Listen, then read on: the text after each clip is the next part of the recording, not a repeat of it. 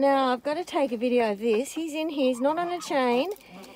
And I'm deliberately, I've fed some of his dog food down here because the geese eat it to tempt him because they come right up.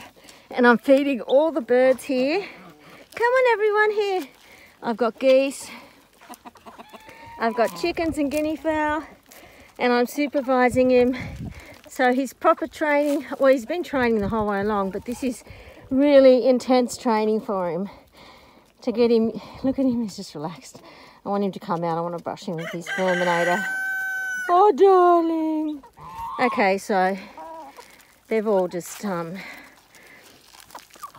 had a fill. Anyway, I don't think I'll keep, I want to focus on this. So I just wanted to show everyone. And it's good. This is really good. He's paying them absolutely no attention, and he's going to have more supervision like this. So he doesn't have to be on a chain when I'm around, but when I leave him, he has to be on a chain, and it's working really well because like last night, the geese slept outside his cage, and I'll probably have to, like even if I'm here and I'm asleep, I'll probably have to chain him because I'll just worry about him with the geese. But then I can let him out off in the morning and hang out with him and see how he goes. He's doing really well because he's in the middle of his adolescence.